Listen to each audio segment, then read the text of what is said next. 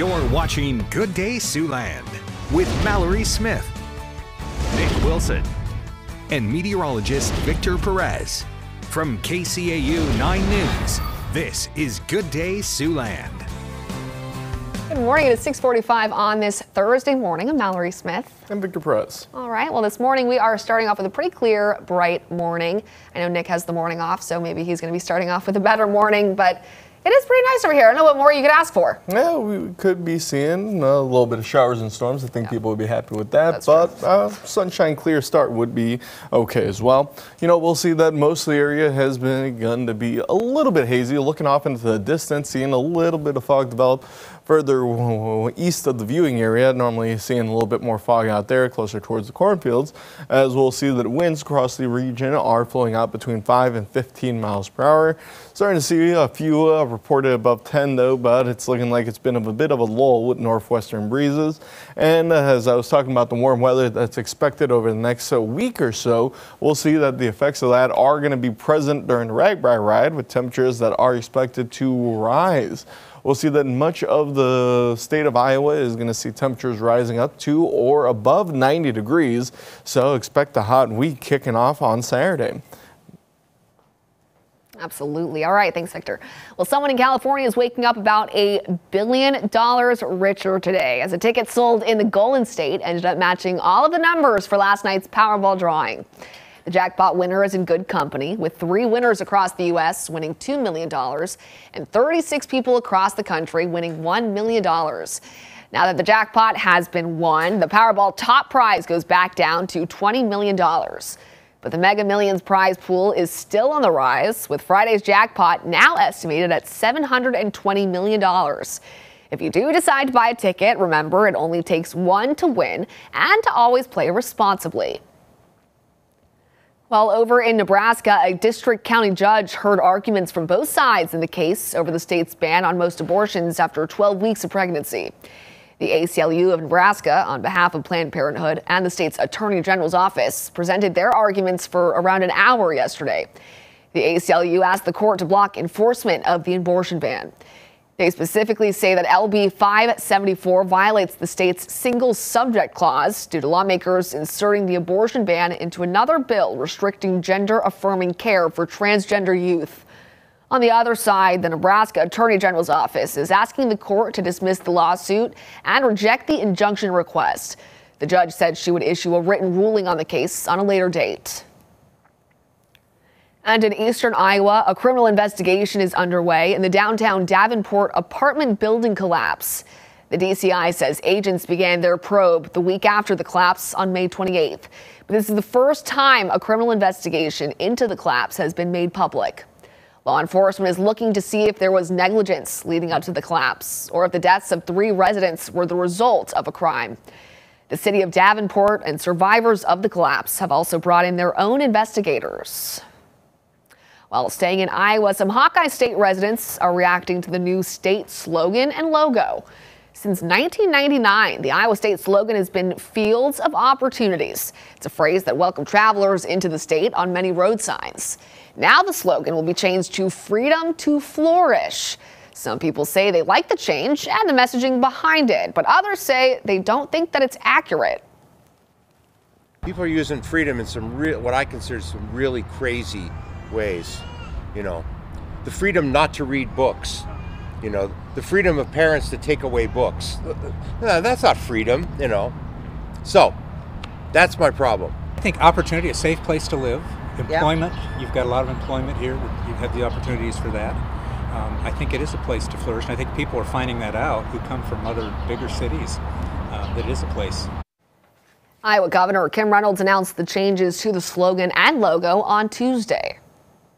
And elsewhere in Iowa, if you feel like road construction season has been especially rough in the Hawkeye State this year, well, you might just be right.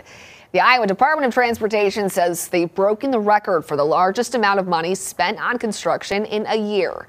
So since July 1st of 2022, they spent more than $1.4 billion on more than 800 projects.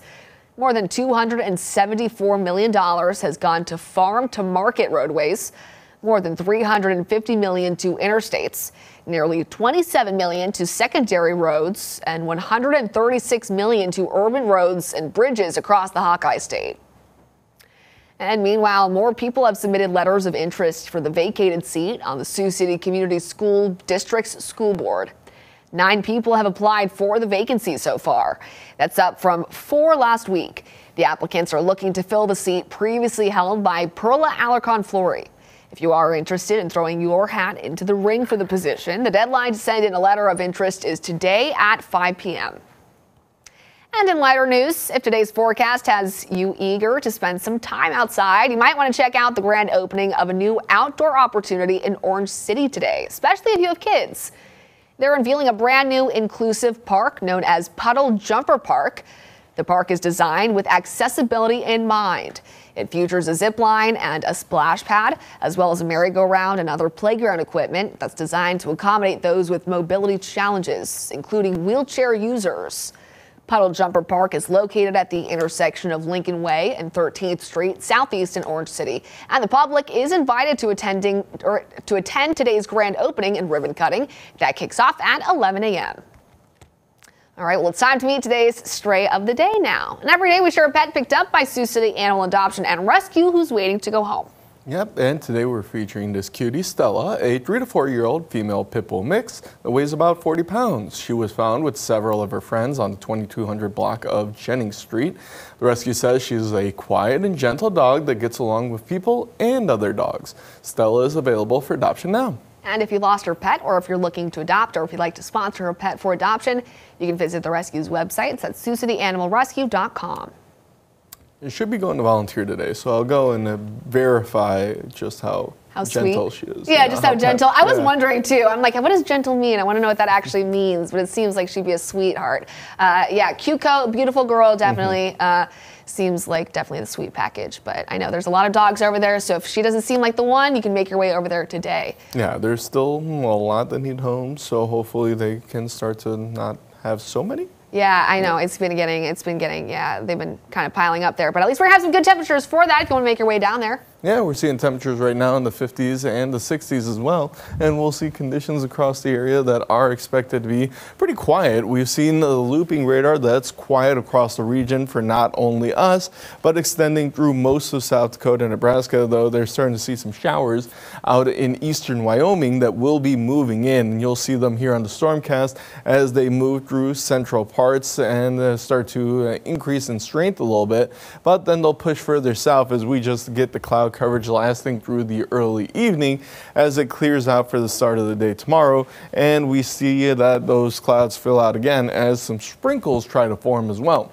Now, temperatures today are going to be rising up into the low 80s, so more of the same. We've been seeing similar temperatures really through most of this week with upper 70s and some low 80s, but we'll see that that's going to be changing all soon because we go from low 80s to mid 80s to upper 80s.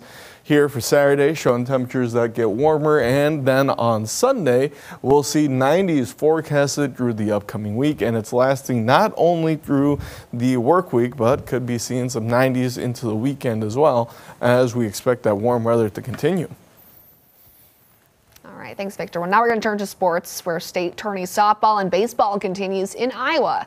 Noah Sacco has those details in your morning sports wrap. Good morning, Siouxland. The state baseball and softball semifinals were upon us in Carroll and Fort Dodge yesterday. And for Remsen St. Mary's, it's familiar territory. The Hawks made its 8th straight state trip, 7 of those going to the semis, aiming to overpower Linville-Sully in yesterday's Class 1A semis. 2-seed Hawks were the state runners-up a year ago, 2 wins out from ultimate redemption. No score in the bottom of 2. Leave it to lefty Colin Homan, sophomore, with a deep drive to left center. That's a stand-up double, getting RSM in scoring position, all kinds of fired up. Moments later, it's Landon Waldschmidt. He woke up feeling clutch. There goes one right back to deep center. Drops for another double, more than enough to score home, and RSM on the board first, 1-0. And RSM was in good hands on the mound. Cale Ortman holding a runner on third, ends the top of the 6th with the punch out.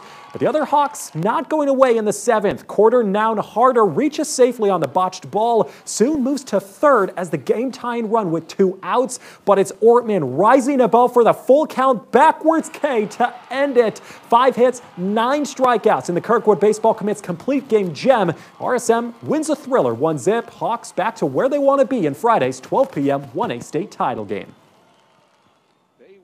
And their opponent will be decided right after. Kingsley Pearson and Lisbon. Panthers aiming for its first ever trip to a title game. Tied at ones in the bottom of one. Bo Bubke chops one to short. They'll trade an out for the run. KP takes its first lead 2-1. Bottom three now. Lisbon back in front 3-2, but Emerson Pratt comes through with a runner on third. Chopper is bobbled. Everyone's safe. We're all tied up at threes once more. Same score into the top of 7, but Lisbon throws the biggest punch of the night. Luke Zarnecki with 2 on, lifts a huge drive to right center. That drops. RBI puts them in front 4-3. They soon make it 5-3. It's the last chance for KP in the bottom half, but Lisbon closes the doors. KP's season ends in the 1A semis 5-3. Panthers finish a great year at 28-3 overall. And over in Fort Dodge, Esterville Lincoln Central embarked into their first Class 3A state semifinal showdown since 2012, and they draw a tall task facing top seed Williamsburg on Kruger Seats Field, but ELC is ready to put together the upset. And ELC exploded for 11 runs in their quarterfinal win over Davis County. Starting off in the bottom of 3, Williamsburg up 3-zip, and they had runners on first and second. Shot goes to Jacelyn Anderson. She tosses to first for the out. Now to the bottom of 5, Raiders up 6-0 now. Hit goes right to Riley Yeager to the outfield. Batter takes second. Taylor Sanchez round in third. She's coming home. It's now 7-0 Williamsburg. Now to the bottom of 6. Still a 7-0 game. Yeager, her pitch just goes a little bit wild here. Ava Hawker on third. Take home, and that's all she wrote. As ELC's title run ends there in the semis, 8-0 the final, but they'll contend for third place on Friday at 1 p.m. That's your check at sports. Have a great day, Siouxland. All right, well, now let's take a look at this morning's top stories. It's what you need to know before you go. With RAGBRAI number 50 coming up in just a few days. More than 25,000 riders will soon arrive in Sioux City. Many of them will come from out of state or even other countries. But wherever they hail from, some cyclists are in need of some last-minute preparations for the journey ahead. Corey Smith, the operations manager with Albright Cycle Shop, says since the route for this year's RAGBRAI was announced, they've had roughly 80 customers each day. Typically, it's people wanting their bike checked over to make sure everything's safe for the ride. So make sure their tires aren't going to go flat, make sure all their gears are tuned. So we look at things in finer detail to make sure there's nothing that the customer may have missed as well. 59. Longtime RAGBRAI attendees advise first-time cyclists to go at their own pace during the ride and to not overexert themselves. They add that you should always have a plan for what to do if your group of riders gets separated. Meanwhile, due to RAGBRAI, there will be some road closures here in Sioux City. Larson Park Road will be closed to everyone except RAGBRAI participants. The closure reaches from about 875 feet east of the boat ramp entrance to Virginia Street. That will last from 8 a.m. on Saturday until noon on Sunday to help accommodate RAGBRAI camping guests. Meanwhile, D12 Floyd Boulevard from US 75 and Lewis Boulevard Business 75 will be closed from 5 a.m. to 10 a.m. on Sunday. That's to provide a safe route for cyclists departing Sioux City as they kick off the ride. Drivers are being asked to use Outer Drive or C80 to get to the north side of the city during the closure. City officials add that the list of closures doesn't only include roads. The public boat ramp at Chris Larson Park will be closed July 21st through the 23rd. Chris Larson Park, Riverside Park, Cook, and Headington Parks are all going to be off limits to the general public. Those are our designated campgrounds, and we anticipate that we'll need all that green space to be able to accommodate all the people coming to Sioux City to camp and stay overnight that day. And for the full list of road closures and more details on RAGBRAI, you can go to our website. That'll be SiouxlandProud.com. And don't forget, KCAU-9's own Tim Seaman and Sophie Erber will be reporting live on the RAGBRAI opening festivities over at the Tyson Event Center. So that will be this Saturday at 6 p.m. right here on Channel 9. So hopefully they're going to have some good weather all week. I know they're going to have some warmer weather all week, but they're going to be starting off at least cooler. Yeah, so they're going to be starting off with mornings kind of like this one, you know, low 60s. So it's going to be good conditions.